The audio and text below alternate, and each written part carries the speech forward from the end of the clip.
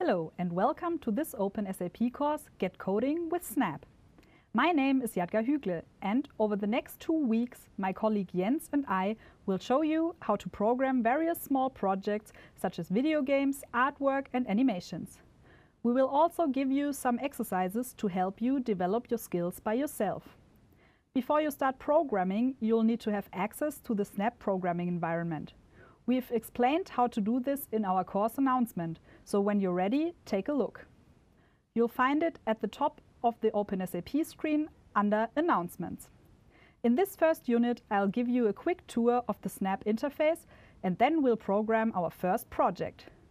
Are you ready? Well, let's get going. In this video, I want to show you how the Snap development environment works at the beginning. So to get to the environment, you can either run Snap locally if you downloaded it, as explained in the announcement, or you can run it in the browser by going to snap.berkeley.edu, and then you will get to this website. You can click on Run Snap Now then, and you will get directly to the development environment. In Snap, you program by dragging and dropping these chunks of code that we call blocks together in the script area. So for example, I can let my sprite here on the stage move 10 steps whenever I click this block and execute that script. I can also stack multiple blocks together. When the white line appears, they will just snap together. So now the sprite will move and then turn. In the development environment, you can find more options that we will explore later during the course. Our first project will be a flower that we're going to stamp. For that, we will draw a costume. Each of your sprites that you can program can have a costume. Right now, we have the turtle, which is this arrow, but we can give it any costume we like. In this case, we want to draw one. So for that, we click on the paintbrush to open the paint editor. When you are in the paint editor, you can choose from shapes that are already provided, or you can just freeform draw something. And I just want to draw a petal for my flower that we're going to stamp. So I choose blue as my color, and I want the pen a little bit thicker, so I adjust the brush size. Let's do 10, for example. And then I can draw my petal. This is how it looks like. And then I can fill it with another color by clicking on this filling tool. For example, I want it to be teal on the inside. Then I click here and say OK. And now my sprite looks like this petal or droplet. This is kind of big, so I can adjust the size by going to Looks. And there are two blocks. One is Change Size By, and the other one is Set Size To. So I can either change the size by 10 if I want to make it bigger, or -10 if I want to make it smaller. So I can say change the size by -10, and then it gets smaller each time I click the block. Or I can just say set the size to 30%, then it will set the size to 30% immediately. This is kind of small, let's do 40 maybe. Okay, so now I have a petal in the right size. So what I want to do now is I want to stamp this on the stage. You can find blocks in different categories in Snap. The one we're going to use now is the pen category, which is all about drawing and stamping things on the stage. So at the bottom you can find the stamp block, which when I drag it over and click it, will stamp my costume onto the stage. So this is the original costume and the original sprite. And this here I can't drag because that's just something that was stamped on the stage. I can stamp it again, stamp it again, stamp it again.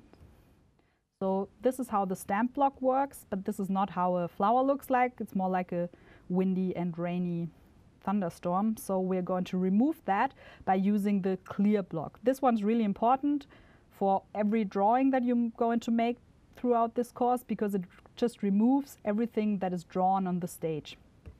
So everything is gone now except my original sprite that I will use to stamp the flower now.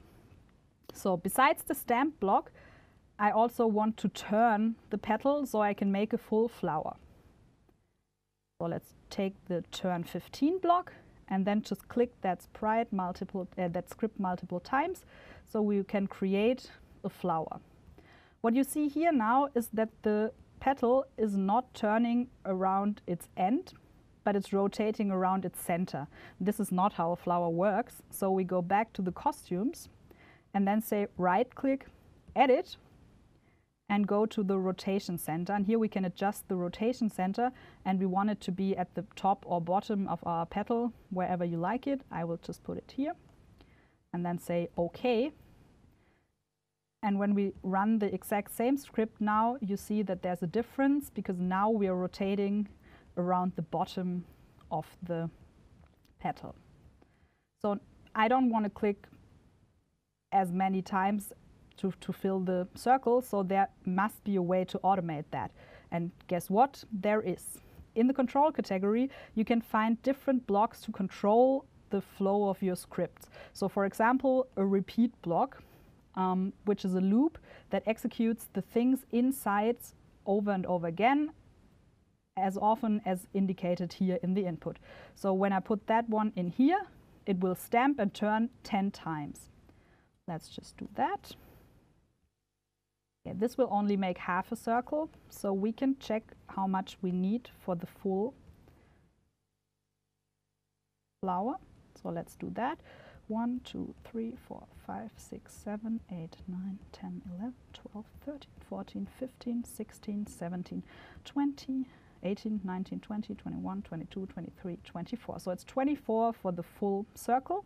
So we can just say repeat 24 and it should do the same thing. Great. So that worked. But what about if my flower shouldn't have 24 petals but only 8? How can I find out what's the angle that I need to input here? So repeat 24 is probably wrong. I would need to do repeat 8 because I want to have 8 petals. But I don't know what the angle is that I need to turn. So I will just start with a script that will draw a 2-petaled flower. So when I do turn 360 degrees, you shouldn't see anything because 360 degrees is the full circle, so the petal will just stop at the same position as it was before. So when I do 180 degree, which is a half circle, then you see that it just swaps the sides. So when I want to do a flower with 2 petals, I just say turn 180 degrees and then stamp. So I stamp the original one, then turn, and then stamp again, and then turn again, so I'm in the original position. Let's try that. That worked. So this is my 2-petaled flower. 2 is kind of not that much, so we might want to make a flower that has, for example, 4 petals. And then, of course, I don't need to turn 180 degrees, but only half the number of degrees, which is 90. Let's try that. Worked as well. So this is our 4-petaled flower. Let's do the same thing with 8. So I want to repeat 8 times because it should be 8 petals. And then I only need to do half the degrees, so 45. Let's check it. Yes, 1, 2, 3, 4, 5, 6, 7, 8. Here's our 8-petaled flower. So how can we find out what number of degree we need to turn for each petal? It's 360 degrees if we want to make 1. It's twice 180 if we want to make 2. It's 4 times 90 if we want to make 4. So it's always the number of degrees that you turn is 360, the full circle divided by the number of petals that you want to have in your flower. So what we can do now is that we can just use this operator as an input for our turn block. So we say always turn 360 divided by the number that we have in here, in this case 8. When we clear now, this should make an 8-petaled flower again. Great. But we can also say I want to try 10, and I also want to do 10 in here. Now we should get 10. Or I can say 3 is my favorite number. I want to make 3. This also works. So you can always find out what angle you need to turn by just dividing 360 by the number of petals or repeats that you have.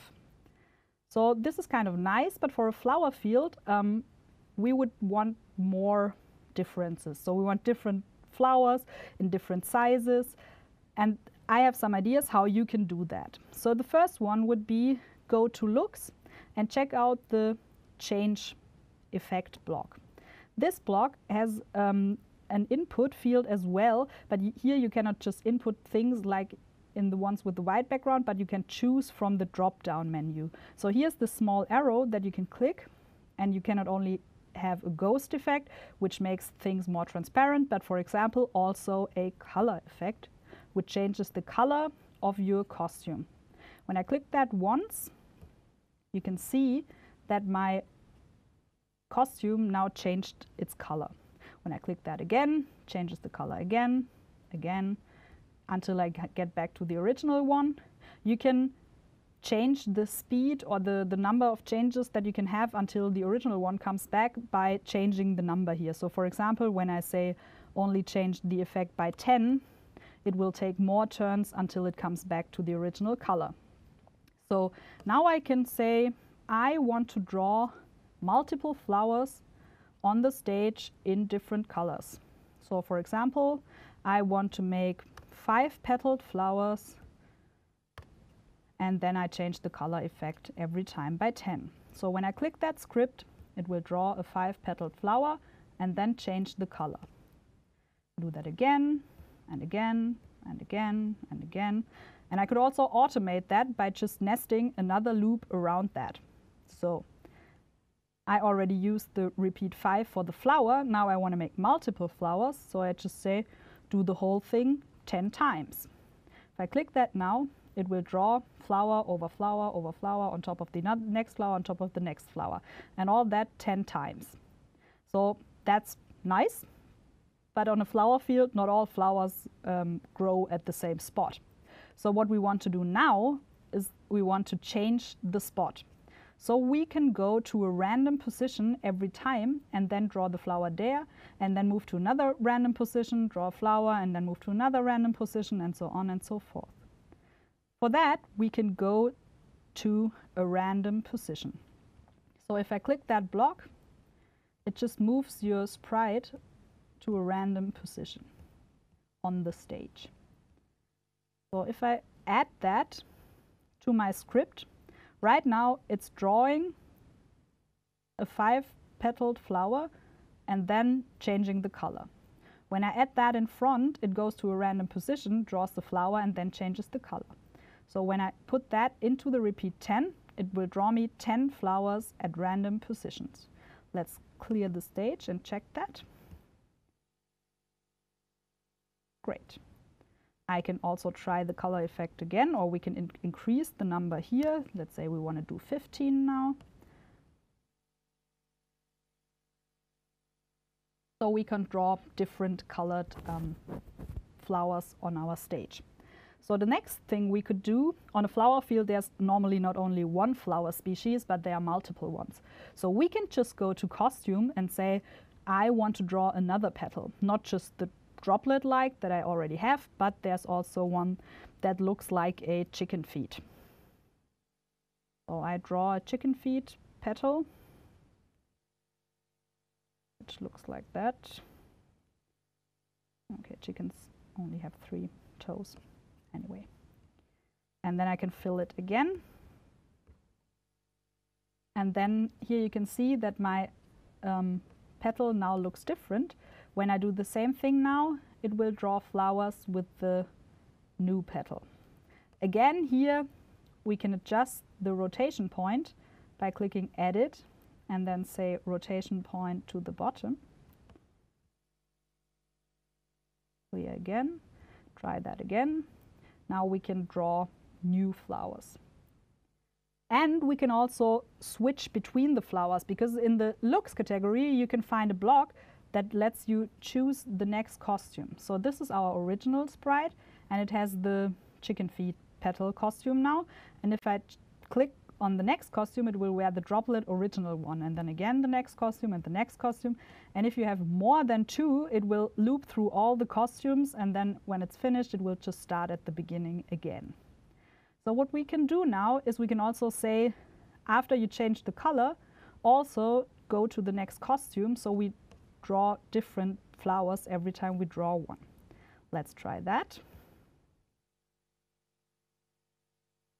So that kind of looks like a flower field.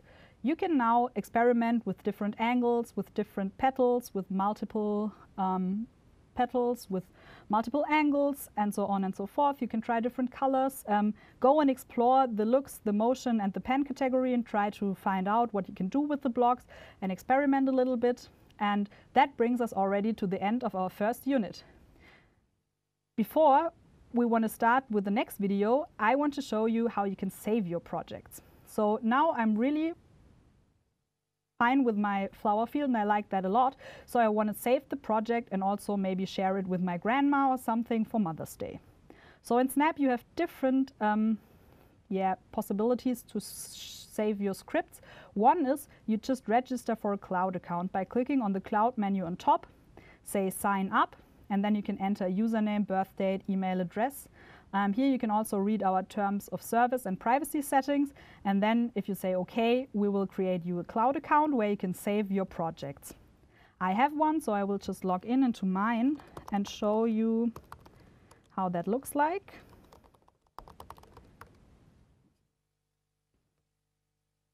So now I'm logged in, and now I can go to the File menu and just say Save. And this will open my cloud menu. Here are all my projects. And now I can say I want to save this project as flower field because it's a flower field. And now it's saved. And I can, if I want to open it again, I can go to the File menu and say Open. And if I search for flower, I can now find my flower field. And here you can see it's the original project that I just saved. Next thing that you can do is, if you don't want to register for a cloud account, you can just click the sheet of paper, the File menu, and say Export Project. Now my project will be exported to the Downloads folder of my computer. I can just say right-click, Show in Finder.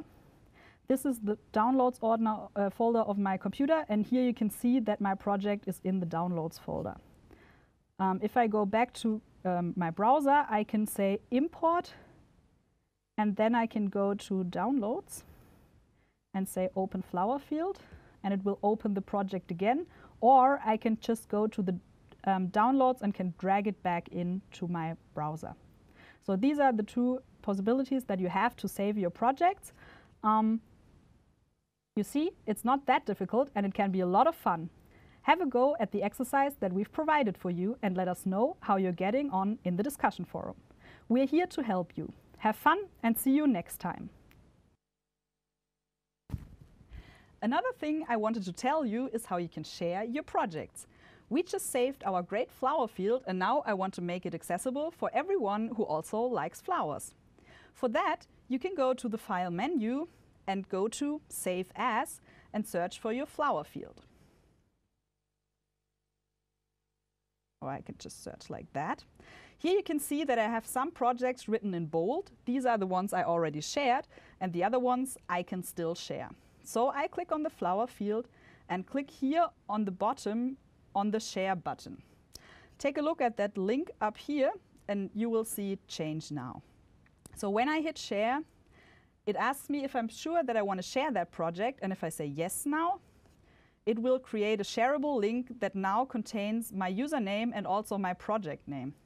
Now I can say cancel, and if I copy that link and go to another tab,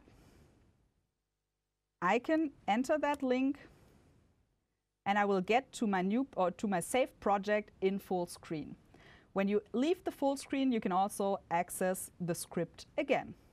So please feel free to share all your projects with us to spread the news and show your great successes. Thanks.